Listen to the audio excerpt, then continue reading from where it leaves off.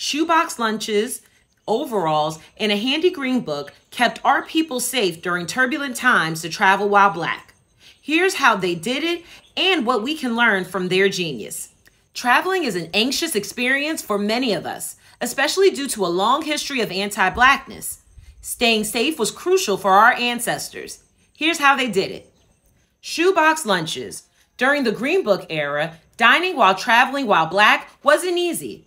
With as much innovation as usual, our people prepared food before leaving home, storing lunches in empty shoe boxes to bring on road trips. They usually featured classics like fried chicken, mac and cheese, and a slice of pound cake. Jim Crow Travel Kit. Our folks never left home without this life-saving travel kit.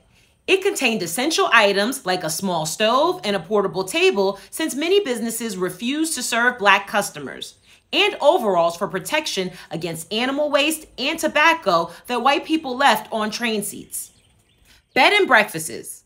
Because of Jim Crow laws, our people couldn't stay at any old hotel, so we created hospitality havens such as bed and breakfast hotels. It's still necessary that we find ways to keep safe while traveling because anti-Blackness is everywhere. Our people use their knowledge to create tools to protect themselves and each other while traveling, and we should continue doing the same. From building directories of Black-owned businesses to carving out safe spaces in our cities for each other, we must prioritize ourselves and safety wherever we go.